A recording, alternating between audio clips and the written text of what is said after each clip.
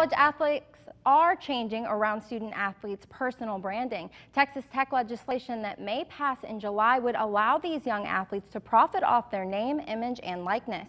Texas Tech announced on Monday that they're launching a new program called Beyond Verified. The program is designed to build and safeguard each student athlete's personal brand. The intention of the program is to help build and grow student athletes' brand while also teaching them how to protect their image. What we're trying to do is teach them how to build that brand the right way for long-term success. And that brand, appears on social media, obviously comes to the forefront, whether that's Twitter or Instagram or those platforms like that.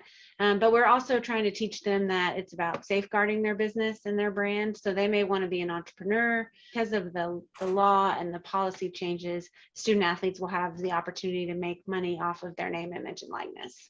Huge opportunity for and a huge step in the right way for college athletics and college athletes. I wish I had it, especially with the new rules that are being passed right now in NCAA, where you can basically make a name for yourself.